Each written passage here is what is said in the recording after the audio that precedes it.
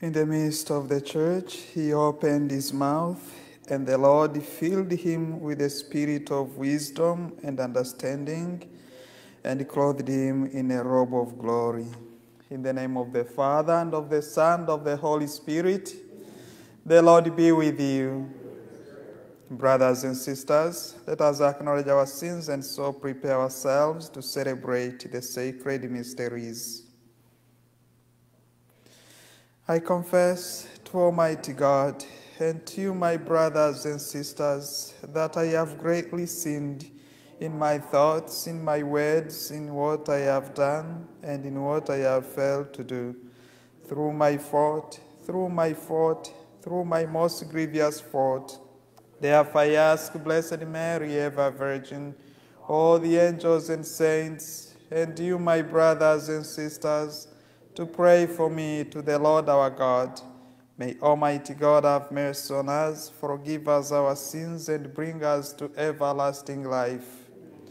Lord, have mercy. Christ, have mercy. Lord, have mercy. Let us pray. O God, who made St. Thomas Aquinas outstanding in his zeal for holiness and his study of sacred doctrine, grant, we pray, that we may understand what he taught and imitate what he accomplished. Through our Lord Jesus Christ, your Son, who lives and reigns with you in the unity of the Holy Spirit, one God, forever and ever.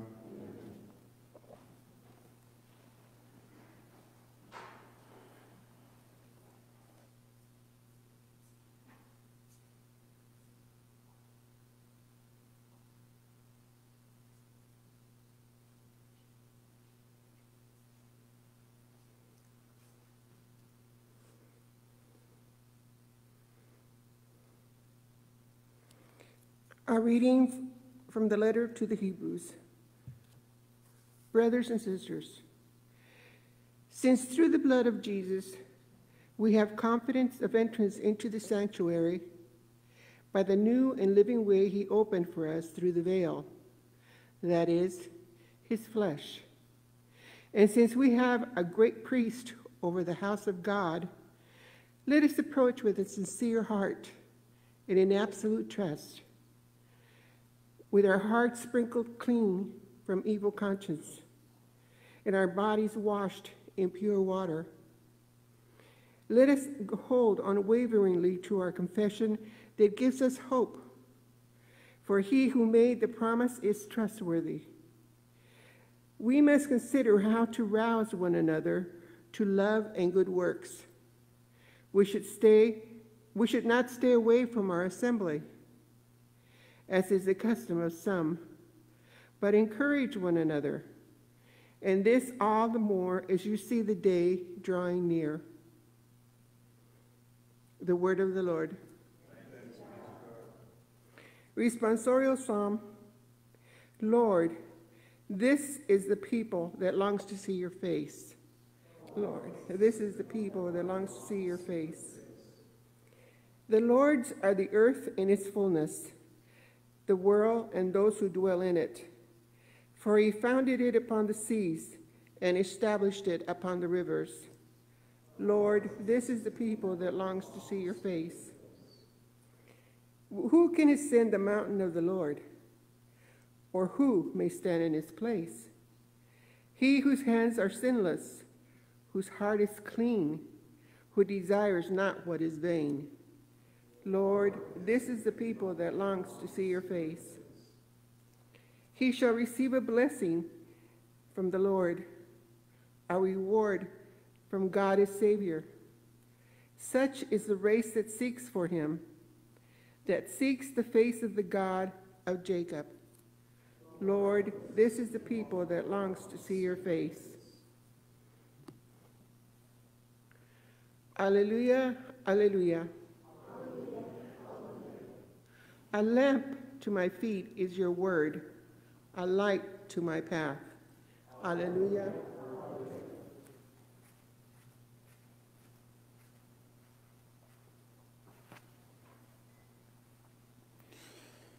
The Lord be with you. A reading from the Holy Gospel according to Mark. Jesus said to his disciples, "Is a lamp brought to be placed under a bushel basket or under a bed, and not to be placed on a lampstand? For there is nothing hidden except to be made visible. Nothing is secret except to come to light. Anyone who has ears to hear ought to hear." He also told them, "Take care what you hear. The measure with which you measure will be measured out to you, and still more will be given to you. To the one who has, more will be given. From the one who has not, even what he has will be taken away." The Gospel of the Lord. Good morning, everyone. Today we are celebrating the memory of St. Thomas Aquinas, one of the great doctors or teachers of the Church. St. Thomas was born of a noble family in Aquino, that's why it's called Aquinas, in the year 1225. At the age of 19, he received the Dominican habit at Naples, where he was studying, and he intended to become a priest. But his brothers and the rest of the family members were not happy with his move, with his intention to become a priest. So they tried to trap him to make sure that he does not succeed. It said that they put him in custody in their own castle, and they brought a beautiful girl, and then, they locked them together for a couple of days, thinking perhaps he would change his mind and marry. But Thomas was able to overcome all their evil traps. He kept his chastity and his purity of heart until the end, and finally became a priest. But while he was in confinement in the castle, his brothers endeavored to entrap him into another sin, but the attempt only ended in the triumph of his purity. And snatching from the hearth a burning brand, the saint, St. Thomas, drove from his chamber where he was confined in the custody. He drove from his chamber the wretched creature from which they had there concealed. Then, marking a cross upon the wall, he knelt down to pray, and forthwith, being wrapped in ecstasy, an angel guarded him with a cord in token of the gift of perpetual chastity which God had given him. Perhaps that's where the Church drew the inspiration of the prayer which we usually say with the priest when we are vesting for Mass. Each vestment we put on, it is accompanied by the prayer. Now, this cincture which we usually wear around our waist, when we are wearing it, we always pray, "Place a cincture of purity around me to extinguish my earthly desires, so that the virtues of continence and chastity may abide within me." It's no doubt that the Church drew the inspiration from St. Thomas, from what the angel of God gave him to put around in order to guard him against the desires of the flesh. Thomas never told this to anyone until at the end of his life. That's when he shared it with his spiritual father. Having at length escaped, St. Thomas went to Cologne to study under Blessed Albert the Great, and after that he went to Paris, where for many years he taught philosophy and theology. The Church has ever venerated his numerous writings as a treasure house of sacred doctrine, while in naming him the angelic doctor, the Church has indicated that his science is more divine than human. And up until today, his books are being used as textbooks for those who study philosophy and theology. The rarest gift of intellect were combined in him with the tenderest piety. He said, "For me, prayer had taught me more than studying." He said, "For me, prayer has taught me more than studying." His singular devotion to the Blessed Sacrament shines forth in the office and hymns of Corpus Christi, which he composed. And the prayer of Tantum Ergo, the song of Tantum Ergo, which we always sing during benediction, was composed by him at the request of the Pope.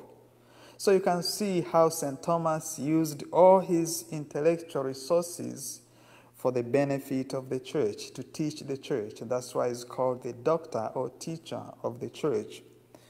And as we heard in the Gospel today, when God gives us such talents or gifts, he wants us to be the light, to shine for other people so that they can see our light.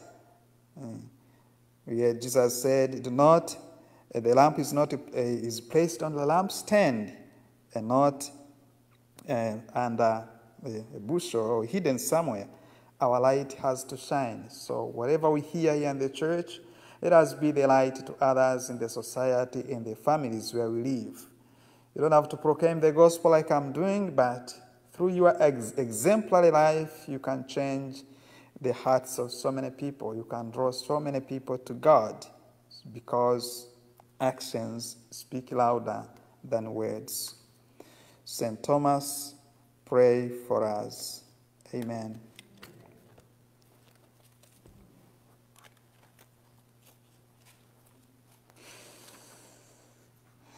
Let us turn to our generous God and bring him our prayers and petitions. For our church leaders, may the Lord conform them to his generosity in their faith and service. We pray to the Lord. For our civic leaders, may God grant them wisdom and courage in working for racial justice in our communities. We pray to the Lord. For those who are living in fear, may the Lord comfort them with a firm knowledge of his presence. We pray to the Lord.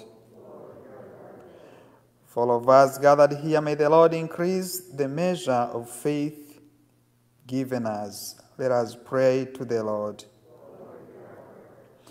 For those who have gone before us in the hope of eternal life, especially those in Fred West family for whom this Mass is offered, may the Lord soon bring them into his loving embrace. We pray to the Lord. For the special and personal petitions that we present in the silence of our hearts.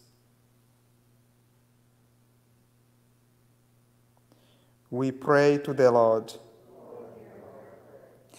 Good and gracious God, receive our prayers and answer them according to your holy will, for we offer them to you through Christ our Lord.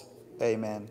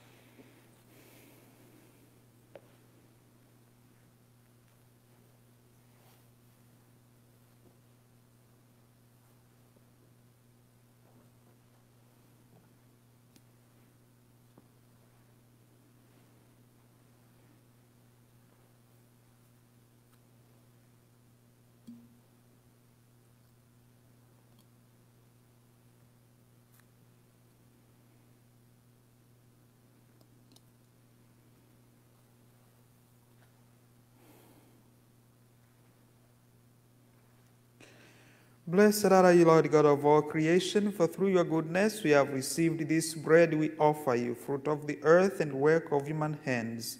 It will become for us the bread of life. Blessed are you, Lord God of all creation, for through your goodness we have received this wine we offer you, fruit of the vine and work of human hands. It will become our spiritual drink.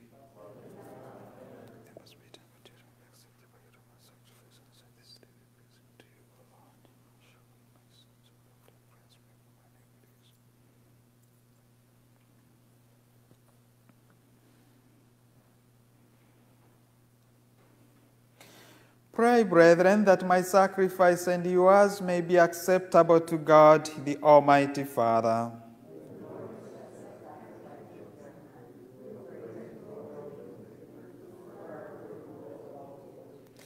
May the sacrifice which we gladly present on the feast day of Blessed Thomas Aquinas be pleasing to you, O God, for taught by him we too give ourselves entirely to you in praise.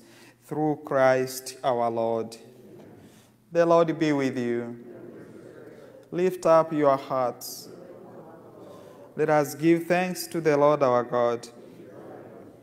It is truly right and just, our duty and our salvation, always and everywhere to give you thanks, Lord, Holy Father, Almighty and eternal God, through Christ our Lord. For in the marvelous confession of your saints, you make your church fruitful with strength ever new, and it offers sure signs of your love, and that your saving mysteries may be fulfilled. Their great example lends us courage, their fervent prayers sustain us in all we do. And so, Lord, with all the angels and saints, we too give you thanks as in exhortation we acclaim. Holy, holy, holy Lord, God of hosts, heaven and earth are full of your glory. Hosanna in the highest. Blessed is he who comes in the name of the Lord. Hosanna in the highest. You are indeed holy, O Lord, the fount of all holiness. Make holy therefore these gifts, we pray, by sending down your Spirit upon them like the dewfall, so that they may become for us the body and the blood of our Lord Jesus Christ. At the time he was betrayed and entered willingly into his passion, he took bread and, giving thanks, broke it and gave it to his disciples, saying, "Take this, all of you, and eat of it, for this is my body, which will be given up for you."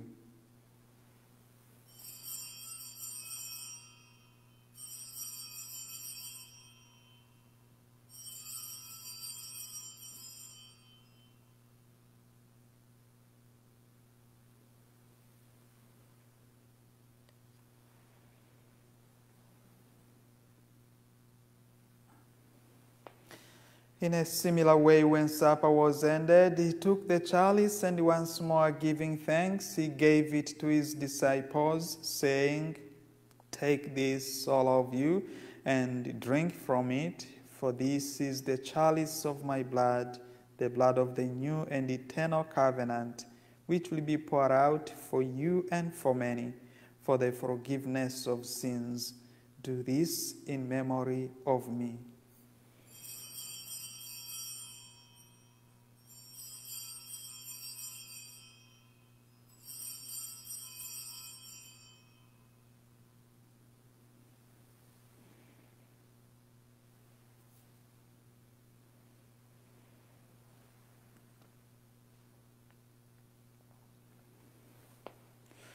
The mystery of faith. When we eat this bread and drink this cup, we proclaim your death, O Lord, until you come again.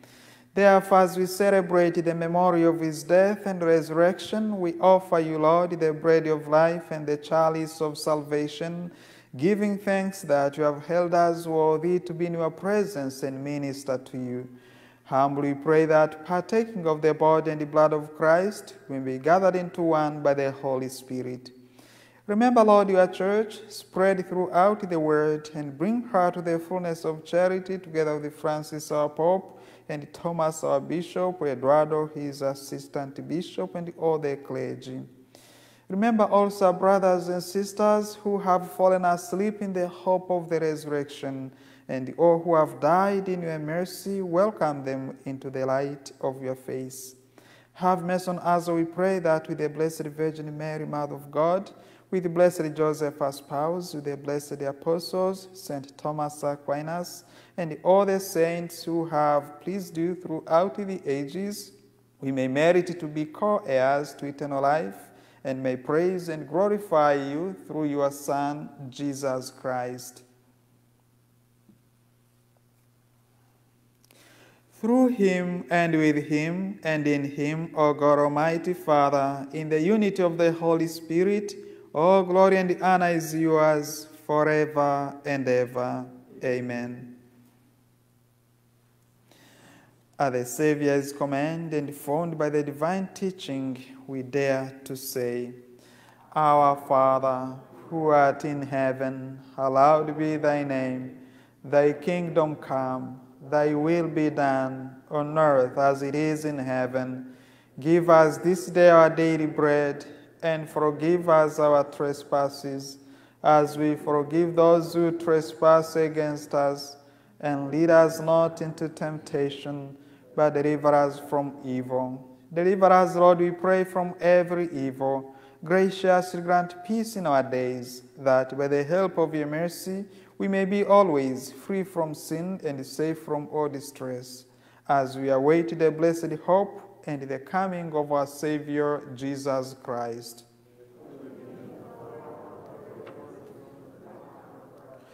Lord Jesus Christ, who said to your apostles, Peace I leave you, my peace I give you. Look not on our sins, but on the faith of your church, and graciously grant her peace and unity in accordance with your will, who live and reign forever and ever. The peace of the Lord be with you always. Let us offer each other the sign of peace.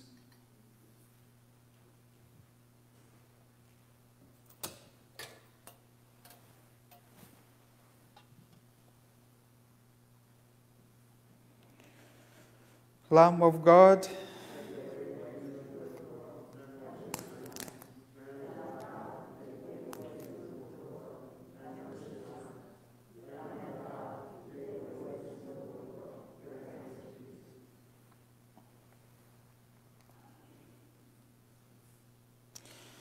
behold the Lamb of God, behold him who takes away the sins of the world. Blessed are those called to the supper of the Lamb. Lord, I am not worthy that you should enter under my roof, but only say a word, and my soul shall be healed.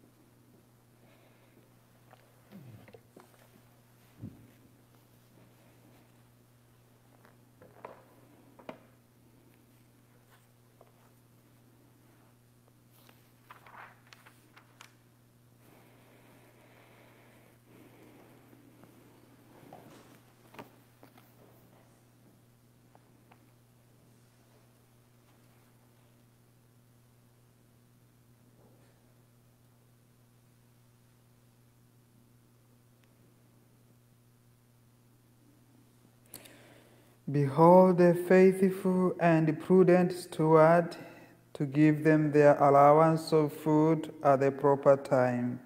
Let us pray.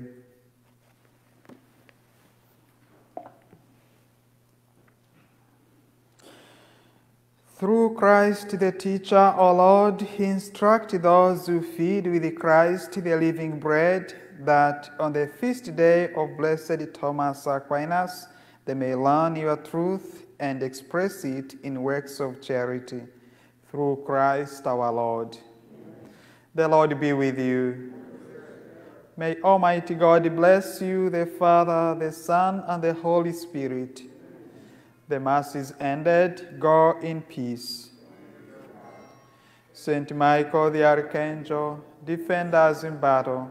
Be our defense against the wickedness and snares of the devil. May God rebuke him, we humbly pray. And do thou, O Prince of the heavenly host, by the power of God, thrust into hell Satan and all other evil spirits who prowl about the world, looking the ruin of souls. Amen. In the name of the Father, and of the Son, and of the Holy Spirit. Have a blessed day. Thank you.